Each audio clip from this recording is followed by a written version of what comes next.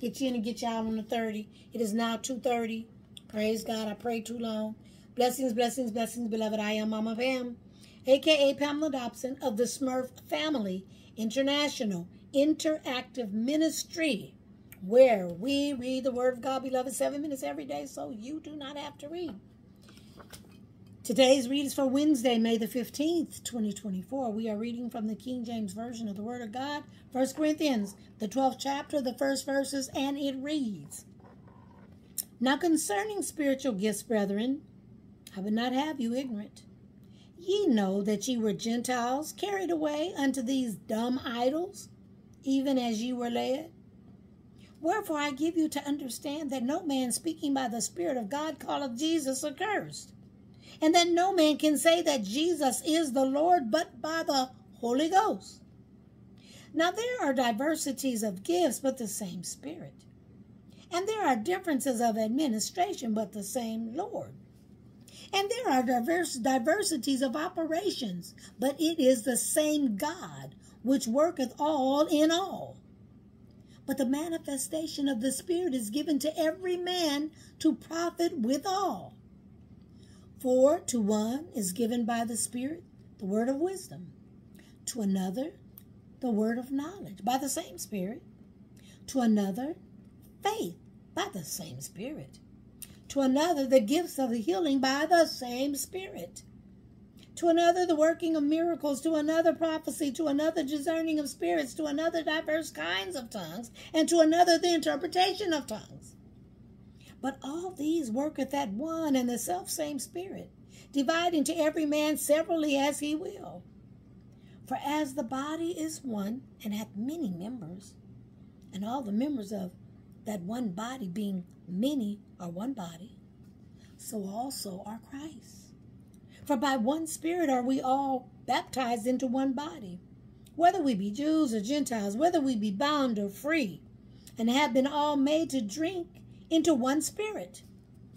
For the body is not one member, but many.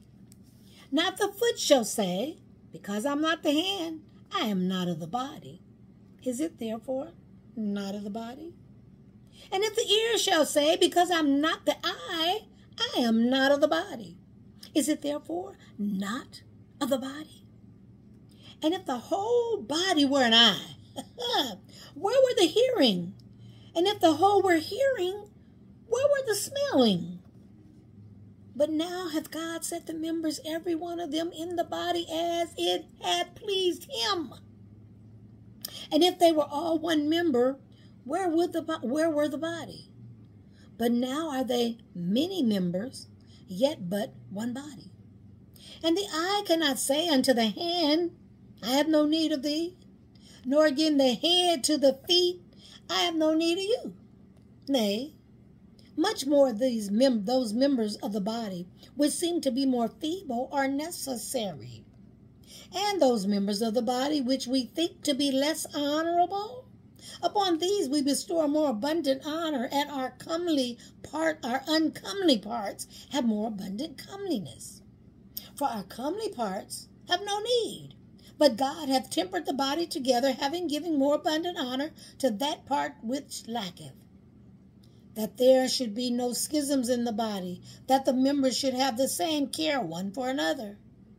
And whether one member suffer, all the members suffer with it. Or one member be honored, all the members rejoice with it.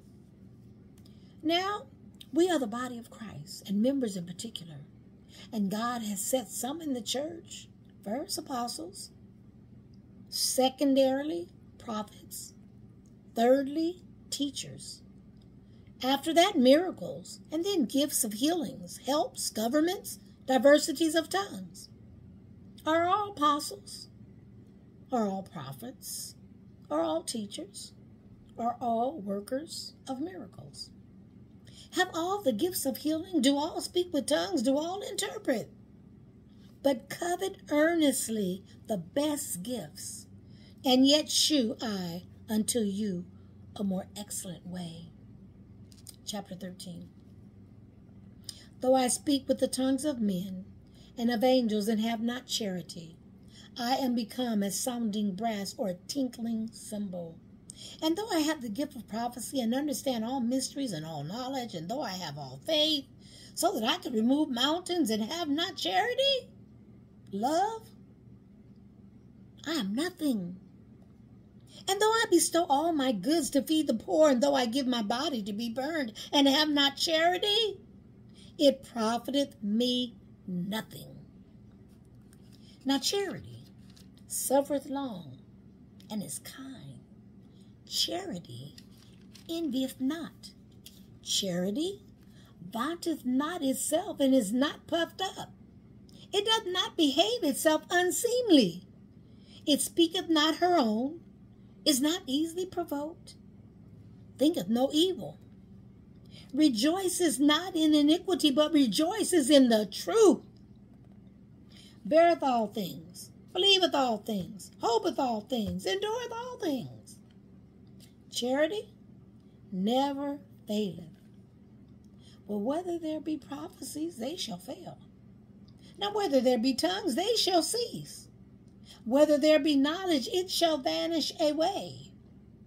For we know in part, and we prophesy in part. But when that which is perfect is come, then that which is in part shall be done away. For when I was a child, I spoke as a child. I understood as a child. I thought as a child. But when I became a man, I put away childish things. For now we see through a glass darkly, but then face to face. Now I know in part, but then shall I know, even as also I am known. And now abideth faith, hope, charity. These three, but the greatest of these is charity, love. Chapter 14. Now follow after charity and desire spiritual gifts, but rather that ye may prophesy, for he that speaketh in an unknown tongue speaketh not unto men, but unto God. For no man understandeth him, howbeit in the spirit he speaketh mysteries. But he that prophesieth speaketh unto men to edification and exhortation and comfort. He that speaketh in an unknown tongue edifieth himself, but he that prophesieth edifieth the whole church. May the Lord add a blessing to you, the hearers, and me, the reader of this precious and sacred word of God. We're going to stop right here. We read up to Corinthians 14th chapter and the 5th verses, but tomorrow I'm going to start back at the beginning because we want to get all this good meat, so we don't want to break the meal up. Praise God. All right, I want to say thank you to those of you who continue to come by and have your lunch with me, with us, right? So when you come by, this is all I'm asking for. That's all I'm asking for. If all of these various platforms that we are ministering across would simply do this, if you would simply do this, I would be blessed, blessed, and blessed. But the Word of God does say that in those last days, the love of many was going to just wax cold. Folks like, I ain't thinking about you, I ain't giving you my money. That's okay. I understand. But I do have another way that you can be a blessing. There is another way that you can be a blessing. The beautiful pieces of jewelry. The beautiful pieces of jewelry that you see me wear every day. 7-minute bling.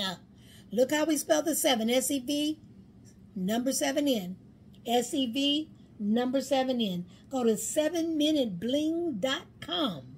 7minutebling.com. Shop until you drop. Be a blessing. If you weren't nice to Mother on Mother's Day, you didn't get Mother nothing, you didn't have no money, you couldn't get her nothing, you can spend $20 and go on this platform and get her a beautiful set or two of the $5 jewelry. Praise God.